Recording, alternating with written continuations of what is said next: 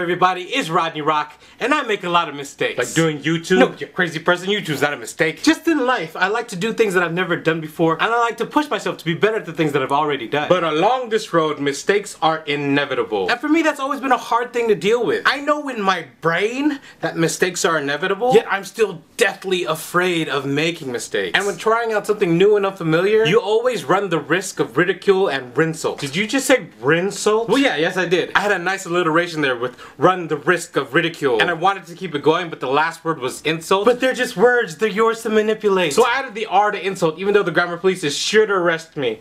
But I don't give a fuck. Psych, because I actually do give a fuck. Sometimes I care about what people have to say and think, especially if it's about my work. And even with the best intentions of being generous, positive, and well-meaning, you'll receive hate and vitriol from other people who don't share your point of view, which in turn can scare you into holding back, not putting yourself out there, scare you into not making a mistake. But mistakes should be embraced. Come here, little mistake, come on, I want to hug you. But it's a constant battle for me, because I do my best not to make them, but they happen, and it sucks. But Rodney Rock. How ironic that you say, I hate making mistakes, and yet when someone points out your mistakes, instead of addressing that mistake that you have made, you rely on your fucking fans to do so. And I know from experience because you never once contacted me, ever.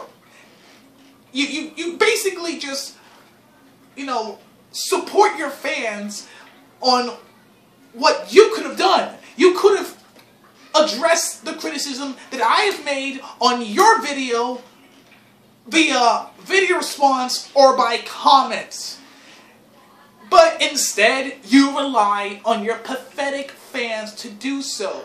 And I have no problem with fans, you know, standing up for somebody else. I have no problem with that. But if you're going to rely on your freaking fans to do your dirty work for you, then you really are pathetic.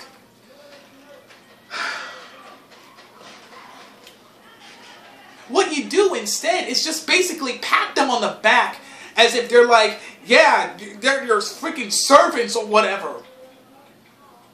That's pathetic. You should be learning from your mistakes.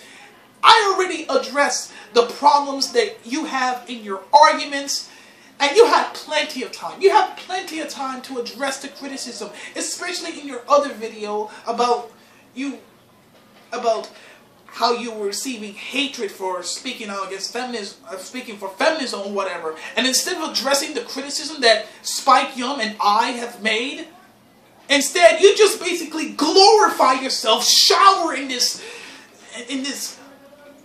just shower yourself in gold, thinking that you accomplished something because you were mentioned in some article. And you received so many subs and so many views. Congratulations. You got 15 minutes of fame, and now that 15 minutes of fame is now gone.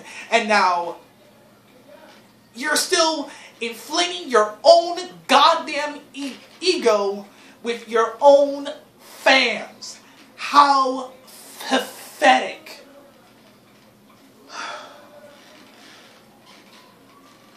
You know, I don't really expect a video response at this time because you're probably too freaking busy filling your own ego.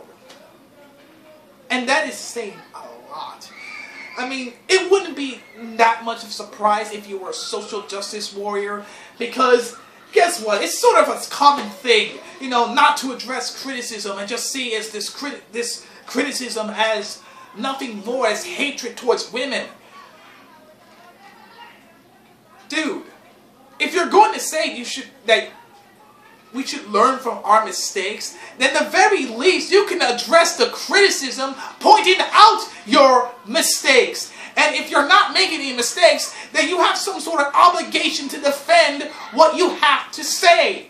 If you don't do that and rely on your fans, then you're not really much of a learner. You're pretty much just ending up making the same mistake over and over and over again until eventually this mistake ends up destroying your entire YouTube career.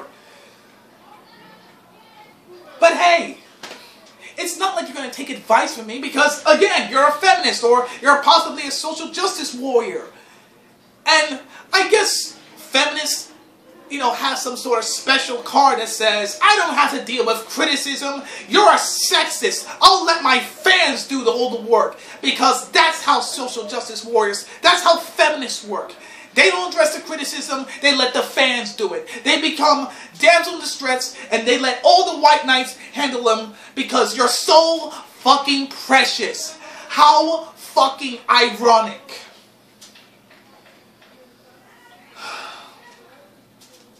You are a pathetic man.